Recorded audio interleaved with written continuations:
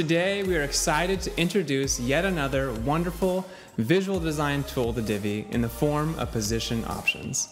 Position options give you a new level of control over the position of every element on your page, including fixed and absolute positioning options that allow you to move elements around freely, untethered from their parent containers. You can create fixed headers and banners, dynamic image collages, fun and interesting overlapping effects, and it's all done using a super intuitive new visual interface, including the ability to move elements around right on the page. It's a lot of fun, and it gives Divi designers even more ways to be creative.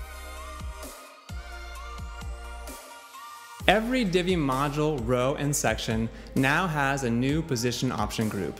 Here you can assign a position to your element, including fixed, absolute, and relative.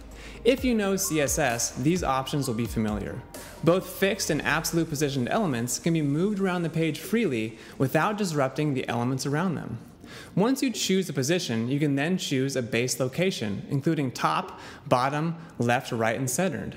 Using the X and Y offset controls, your elements can be further adjusted across their location axis, or they can be moved right on the page using the new position anchors.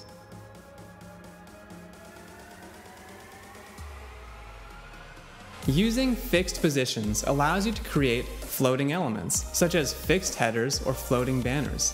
Fixed elements can be positioned anywhere within the browser viewport and will remain fixed to that location as you scroll down the page. Absolutely positioned elements can also be moved freely about the page, but unlike fixed elements, they do not remain fixed when you scroll.